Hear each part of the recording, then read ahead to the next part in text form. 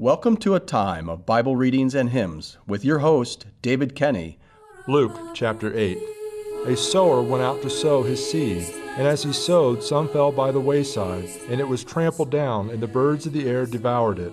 Some fell on rock, and as soon as it sprang up, it withered away because of the lack of moisture. Some fell among thorns, and the thorns sprang up with it and choked it.